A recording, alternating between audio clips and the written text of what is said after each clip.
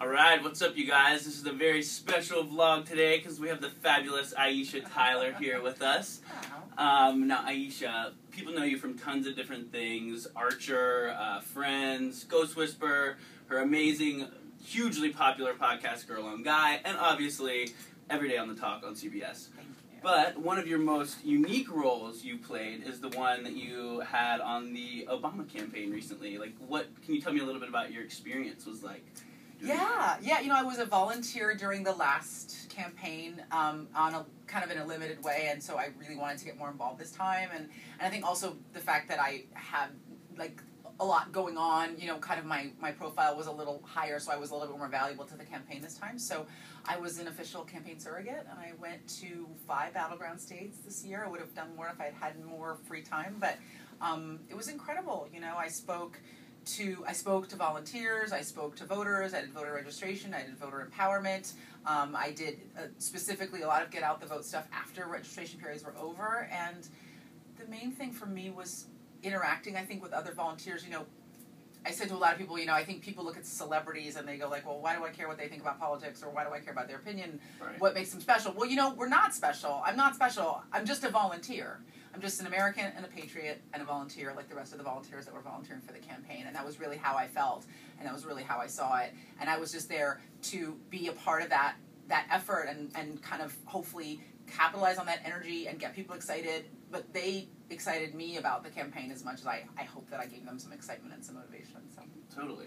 That's so awesome. Yeah, I mean, it's such obviously a groundbreaking presidency, and the election was, I feel like this one in particular, even maybe a little more so, but in a different way, is even like one of the most pivotal elections of our generation, of our lifetime. It was much more important. I said to people quite a bit, I know for so many people the last election kind of generated so much enthusiasm, and it felt like a really singular moment in our cultural and our political history. You know, obviously the first Black president, you know, such a young president, such an energizing president, that for a lot of people was the first time they'd ever even gotten involved with politics. Yeah. But I argued repeatedly during this campaign that this one was a more important election because it was like we were peeking around the corner with the last election. This was really about the character of this country and what kind of a country we want to be and whether we were going to commit to the path we set ourselves on.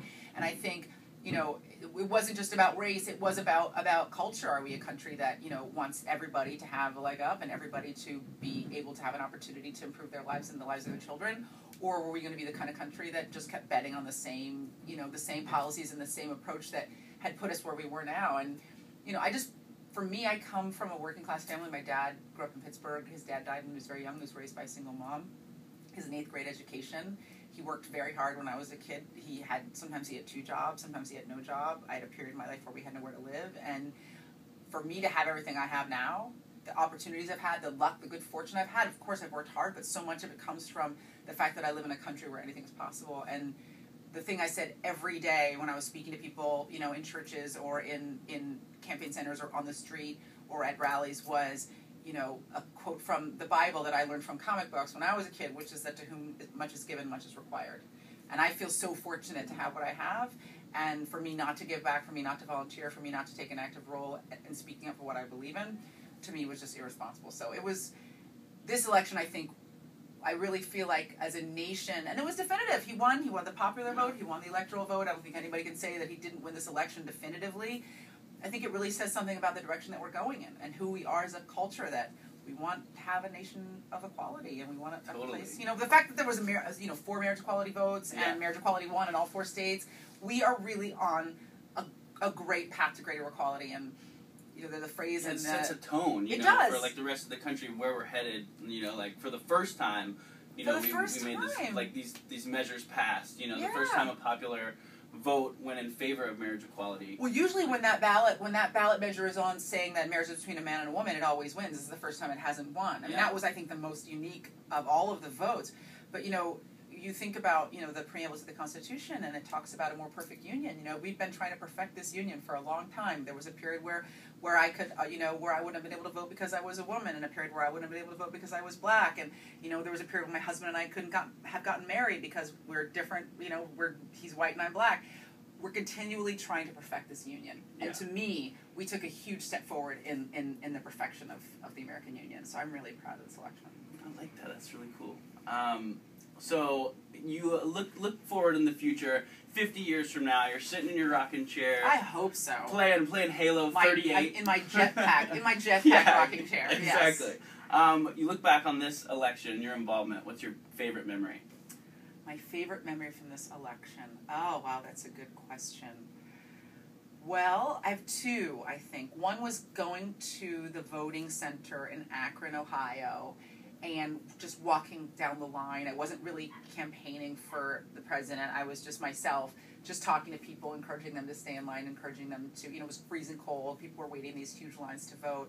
And just, people fought and died in this country for the right to vote. You know what I mean? And so for people to be standing there in the cold and realizing what a precious gift that is and how rights have to be exercised to remain vigorous, that was really wonderful. And I just talked to people and took pictures, and that was really like a lovely day. And and then I think selfishly probably election night, because what'd you do election I night? flew to Chicago. I didn't get to go last time, so I was here. I did an episode of The Talk. I rushed into the car, barely made it to the airport.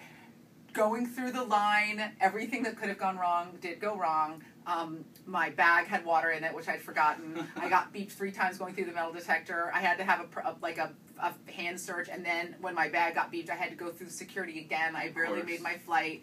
And then on the plane, with the Wi-Fi, trying to see what the results were, and landing and racing to OFA headquarters, and just hearing the cheers and the screaming of all these people, and being on the floor with them, and seeing all the seeing the volunteers. Who cares about celebrities? Who cares about politicians? Seeing the volunteers who have been sleeping on people's floors for months, giving their time for free, baking food for other people, walking the streets in the rain, in the cold, in the blazing heat if they were in Nevada. Those people, their reward, those college students, those retired senior citizens who had given up all their time for this, to see them hugging each other and crying on that floor when the president won. It was just the most amazing thing I've ever seen, And there was a guy next to me about 5 feet away who had this sign that said, "We have overcome." And he was like this older Jewish guy, just waving the sign around. Yeah. He was so happy. And we haven't overcome racism in this country. Obviously, we have a long way to go, but we are constantly making continual steps forward, and I'm really proud of that. That's so cool. That's such an awesome memory. I mean, I'll remember that. I know that moment was I was just in my apartment, and you could hear the very moment where, we knew, even in the streets, you could just hear, applause and stuff, and it's just you're so right. It's just such a feeling of moving forward, and that's what this is all about. So absolutely. Aisha Tyler, you're such a cool lady. Thank you so much. You. And just on a personal level, you're just I look up to you so much, and I admire you so much. So thank you for doing this. Super sweet. Thanks. Awesome. Thanks, guys. See you later.